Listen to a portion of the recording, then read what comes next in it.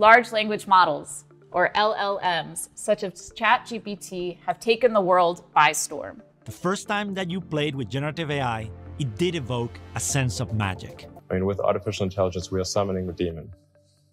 You know all those stories where there's the guy with the pentagram and the holy water, and he's like, yeah, you sure you can control the demon.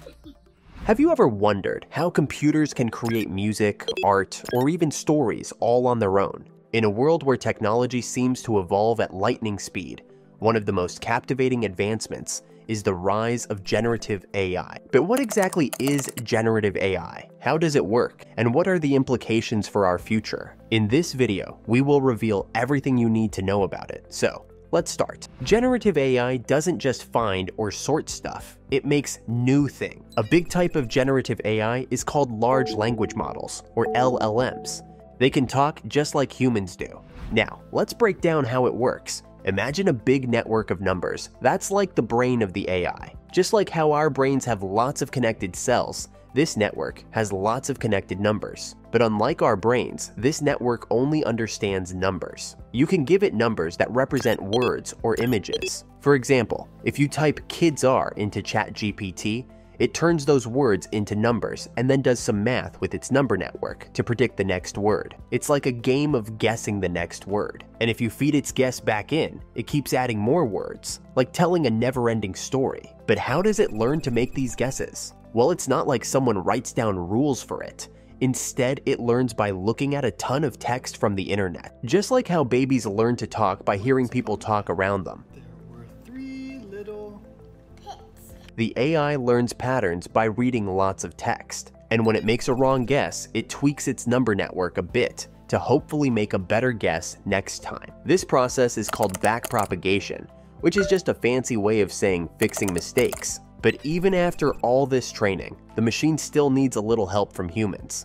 We have to spend a lot of time testing it and giving it feedback, like when you're teaching a dog tricks. This helps the machine understand what's right and what's wrong. That's why, even though the machine might know how to do some things, like rob a bank, we make sure it knows it shouldn't help with bad stuff. Once it's trained and ready to go, we mostly leave it alone, only making small adjustments here and there. That's what the P in GPT stands for, pre-trained. But in the future, we might have machines that can keep learning and improving all the time. Generative AI is the technology behind almost all the biggest AI tools, you know. Generative AI isn't exactly brand new.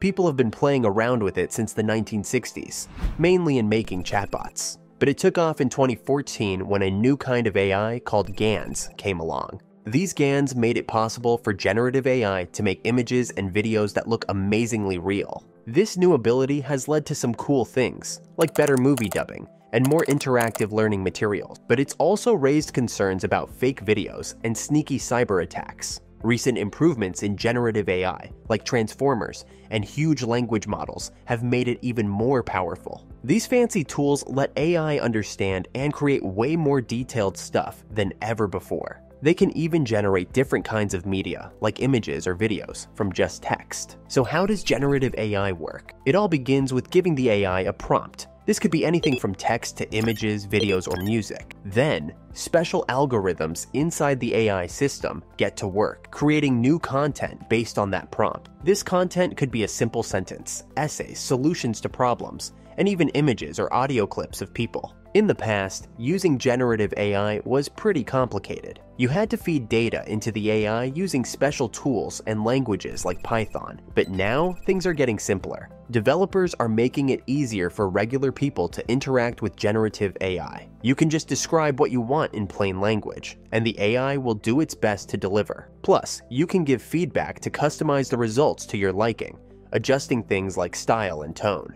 Generative AI uses a mix of different algorithms to understand and process content. For example, when it's working with text, it breaks down the words and sentences into different parts, like subjects and actions. Similarly, with images, it breaks them down into different visual elements. But there's a catch you need to be aware of. Sometimes these algorithms can also pick up on biases or misinformation from the data they've been trained on. Once the AI understands what you're asking for, it uses a specific type of neural network to generate the new content. These networks come in various forms, including GANs and VAEs. VAEs, or variational autoencoders, are a specific type of neural network utilized by AI for content generation. Alongside other network types like GANs, or generative adversarial networks, VAEs excel at crafting items such as lifelike faces or synthetic data. And lately, there's been even more progress with something called transformers, which can handle not just language and images, but also things like protein structures. There are 4 popular generative AI interfaces: ChatGPT, DALL-E, Sora, and Gemini. Generative AI can do many things without people needing to do much. It helps with customer service by making chatbots that talk to people. It can also make videos called deepfakes that look like someone else. It's good for translating movies or lessons into different languages, making it easier for everyone to understand. Generative AI can write things like emails, dating profiles, and school papers. It can also make pictures and videos look very real and pretty. It can help suggest new medicines and design things like buildings or furniture. And it can even write music in different styles. But what are the limitations of generative AI? Generative AI, while impressive, comes with its own set of limitations that we must understand. Early versions of generative AI have shown us these challenges clearly. One big problem is figuring out where the content comes from. Sometimes generative AI doesn't show us the source of the information it generates. Another issue is bias. It's hard to know if the sources it uses are biased in some way. And even though the content may look real, it might still be wrong. This makes spotting mistakes tricky. Plus, it's tough to teach generative AI to adapt to new situations. And sometimes, the results it gives us can hide nasty things like prejudice and hate. One way that AI has made big strides is through transformers. These are special kinds of neural networks that use a concept called attention. Attention helps AI understand how different parts of a piece of text relate to each other. In 2017, Google introduced transformers in a groundbreaking paper called "Attention is All You Need." They showed that with transformers, AI could translate languages better and faster than ever before.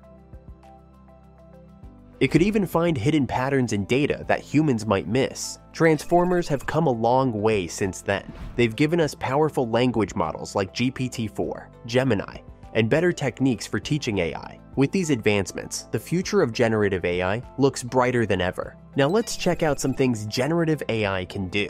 It can make all kinds of things like text, pictures, music, code, and even voices. For making words, you've got tools like ChatGPT, Jasper, AI Writer, and Copy AI. And if you want pictures, try DALL-E, Midjourney, or Stable Diffusion. When it comes to tunes, Amper, Databots, and MuseNet have you covered. And if coding is your thing, check out CodeStarter, Codex, Copilot, and Tabnet. You can even make voices with tools like 11 Labs, Descript, Listener, and Podcast AI. Generative AI, like ChatGPT, has become hugely popular due to its incredible abilities. However, as more people use generative AI, we're also discovering challenges in ensuring its safe and responsible use. Despite these challenges, researchers are working hard to develop better ways to detect AI-generated content. The rise of tools like ChatGPT, Midjourney, Stable Diffusion, and Gemini has led to an explosion of training courses for all skill levels.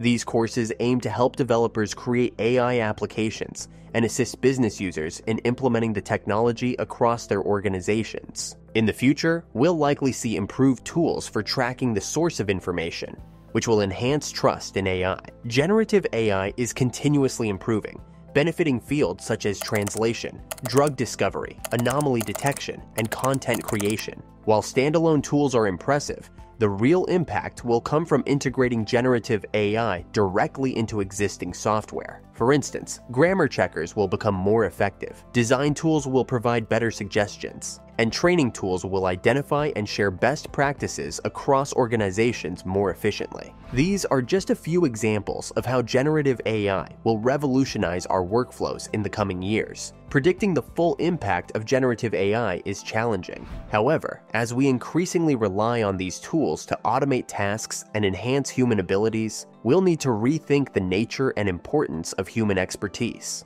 What do you think of generative AI? Let us know in the comments section below, and don't forget to like and subscribe to our channel for more updates.